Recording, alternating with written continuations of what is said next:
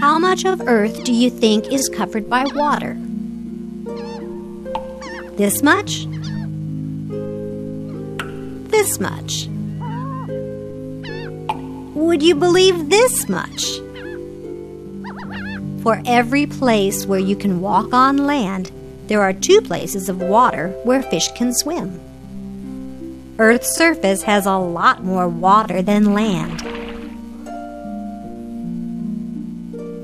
How about you? How much of you is water? This much? This much? Would you believe this much? Like Earth's surface, you are mostly water. Where is all this water inside you? It's everywhere, in your blood, your muscles, and even your brain and bones.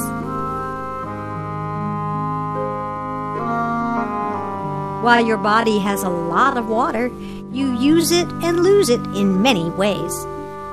You have to keep filling up. When you get thirsty, your body is saying, "More water, please." An adult usually needs about 8 glasses of water a day. Without water, a person can't live even a week. Some water we drink may have things mixed in, and that can be okay. Fruit juices and milk, for example, are mostly water with other nutrients included. We get water from a lot of foods, too, such as soup. One thing we don't want mixed into our water is too much salt. For drinking, we need salt-free, fresh water. Fresh water is found in lakes and streams, in rain and snow and ice, and in some places underground, too. Oceans have salt water. Drinking salt water will not satisfy our thirst and can make us sick. Of all Earth's water, this much is salt water, and only this much is fresh water. We also need this fresh water for growing food and making things.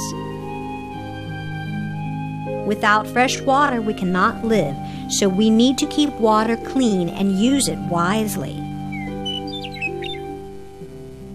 Everyone drinks and uses water every day. It is essential to our survival. But water can harm us too. Drowning accidents can happen when people are not careful around water. Be smart when playing around swimming pools, lakes, rivers, and oceans. Wearing a life preserver, avoiding dangerous currents, and becoming a good swimmer are ways to stay safe. After all, water covers most of our blue planet. Might as well have fun in it.